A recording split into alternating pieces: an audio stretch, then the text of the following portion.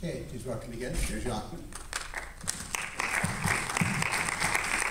Many mics, yes. We don't have a lot of time, so if you could make your questions as precise as possible. We have a rare opportunity to have such an expert with us.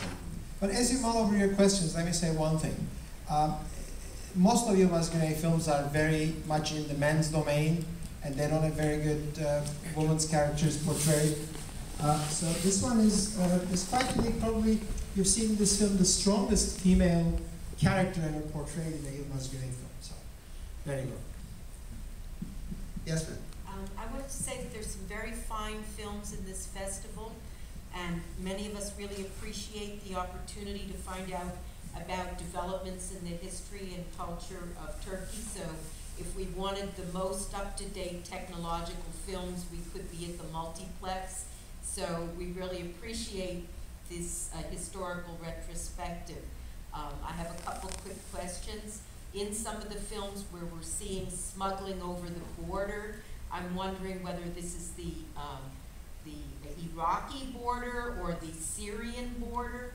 And a second question, in many of the films there's sort of what I take to be subtle references to the peasant workers that are coming to the mills or to the fields as perhaps being the Kurdish minority people, but that it's not sort of blatantly referred to because we know that the differences were downpedaled. Is that so? Two questions. First, when the theme of smuggling is in the films, where are they smuggling to or from? And second, in terms of some of the workers, is it really a Kurdish minority that's really being kind of addressed, and would the audiences in Turkey realize that? Well, that's a very interesting question. First of all, this film was made in central Turkey, where Cappadocia is, and so it is not really made in, because of it, I think you've seen the photogenic qualities. You can say that Yılmaz Güney face launches 1,000 rocks. I think smuggling, not per se smuggling, most of the smuggling was done and still is being done in the southeastern part of Turkey. But it was a lifestyle because nothing was available to the villagers of these parts. And it was a way of life. And it wasn't the way in the last 70, 80 years. It was the way for hundreds of years. This was a very nomadic style of what you might say, the potluck type. Go and grab the stuff to sustain your life. Actually, it wasn't a commercial activity in the General Electric, General Motors sense. And the second question was about the Kurdish minorities, the workers that we've seen in some of the films. Kurds are quite dispersed in the population. We cannot talk about a particular Kurdish area. As a matter of fact, the largest Kurdish city in the world is Istanbul. Yes? I've noticed in both Elegy and some of the other films that we only see sort of modern day technology, like in this film we see the guitar sort of on the peripheral, while most of these narratives seem to almost take place like 30, 40 years in the past. Is there a certain cultural idea in Turkey to do these films, not set in modern day Istanbul, to set them sort of in these other areas of Turkey? Kind of a mixed sense of time sometimes, where we get stories that seem to happen a long time ago, or could happen a very long time ago, next to images of modern technology like threshers or automobiles or things like that. I think the technology available to the Turkish filmmakers are not like Americans. You can walk into a warehouse called 1940 and find packaging from 1940s and everything. And because of this, in some films you might not realize, but there are a lot of anachronistic things that crept into it. They use whatever they can find. It is very difficult to make historical films, but recently, because of the importance of films made for TV, they are making very accurate historical films. So they're creating this type of art direction, which wasn't available. Some of these films were made in a very short period of time. How many films did Guney make this year, the year that he made this film? Well, it's 1971. Guney released about 5 to 6 films, and this was a year when there was a coup in 1971, and he ended up in prison again. Not related to his filmmaking activities for aiding and abetting some sort of Marxist students, hiding him in his mansion, whatever. But you must realize that he's one of the most incarcerated filmmakers in the world. Out of the 26 years that he was able to make films, 12 of them he spent in prison, and 2 in the military service and 3 in exile. So it was a life very sparingly used. Mind you, we will see the next film, we'll get into that Yol. During the making of this film and some 4 other films, basically he used the prison almost like his filmmaking production office, and people were able to visit them and make German camera crews would come and make documentaries about his life. His producers would call him anytime he wants, his Swiss producer. So it's very different. It is really not the Turkey of Midnight Express. Questions? Yes, right here, sir. Yes, on Turtle films particularly, that movie, the social justice, the class struggle theme is very pronounced, and also in Dry Summer and what was the other one, Revenge of the States.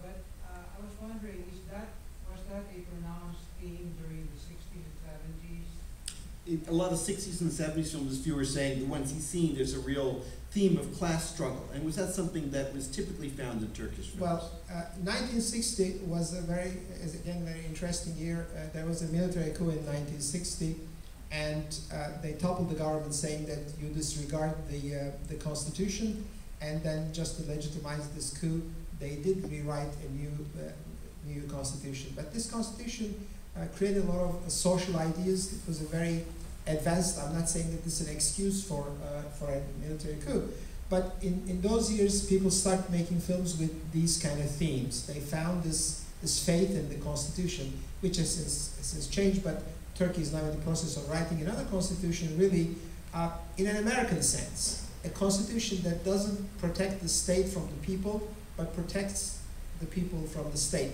So hopefully there will be more social justice in Turkey. Can I ask you, in a film like Umut, which we just screened the other day, that and other films, there seems to be a kind of sometimes disregard, sometimes even a kind of satirization of religion. And I'm wondering, how would that have been taken in Turkey in whenever Umut came out? Would that have seemed shocking to people? Well, this was one of the agendas of the new Turkish Republic. This was based on some French ideas of laicism, and of course Turkey do not have this type of a religious background where people had a fight with the religion, but it does creep into the work of Turkish intellectuals. People are not like that. They are very respectful of their religion. Other questions? Can I have a just follow-up? There's someone in the back first. Let me get that person, yeah. Yes, Jamshid? Yeah, I was wondering if this movie would be considered a commercial film in Turkey or an art house film. And also if you speak to the symbolism of the falling rocks, especially within a Turkish context. 2 questions. First about, would this be a commercial or more of an art house film in a Turkish context? And the second is the symbolism of the fallen rocks. It's an excellent question. As I mentioned in my introduction, Turkey did not have a film industry. These films were produced basically by having advances from the distributors from different parts of the country, and distributors might even ask them that certain actors would be in, they would be kissed so many times and they would be involved in so many fights. Obviously, the only way for Turkish filmmakers to make more films was to make their films commercially successful. These films did coincide in a period where what we call the spaghetti westerns were quite popular in Turkey. So most Turkish films, they had to be commercially successful so they can make other films. So they made it very appealing to the people. But I think also Turkish directors, in terms of art house films, they were reading their public. And this was a pre-television times in Turkey. There was a very high level of attendance to the films. And yes, they were made with commercial intentions, made with the ideas to make money. But today we can talk about a certain type of filmmaking in Turkey. Some of them are like blockbusters, like the last week there was some 1453 playing around the United States.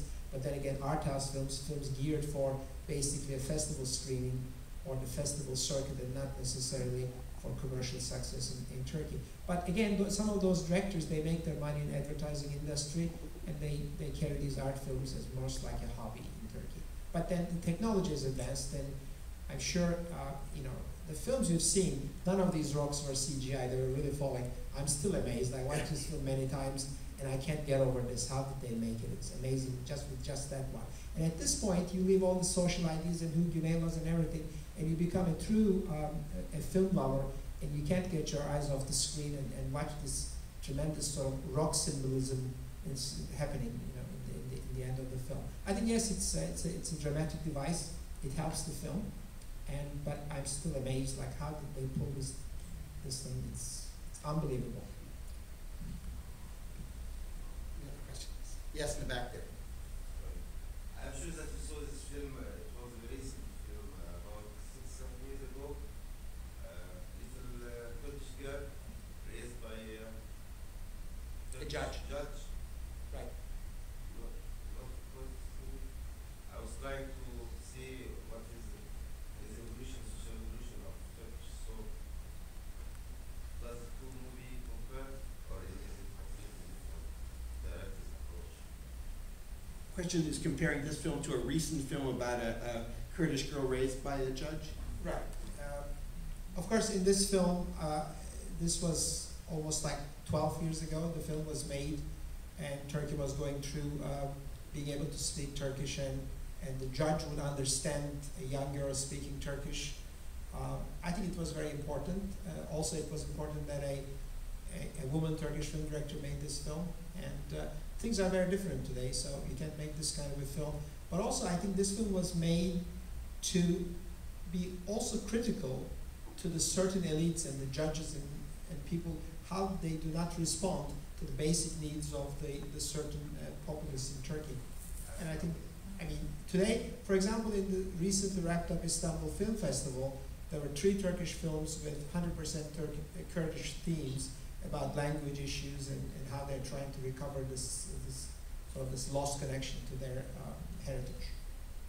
Okay, I'm afraid that's all we have time for because we've got another show coming in. Perhaps Erju would be in the lobby for a little bit answering questions, but again, thank you very much for doing this session. Thank you, Richard. Thank you very much. It cost him 25 years to do this, so he needs the applause.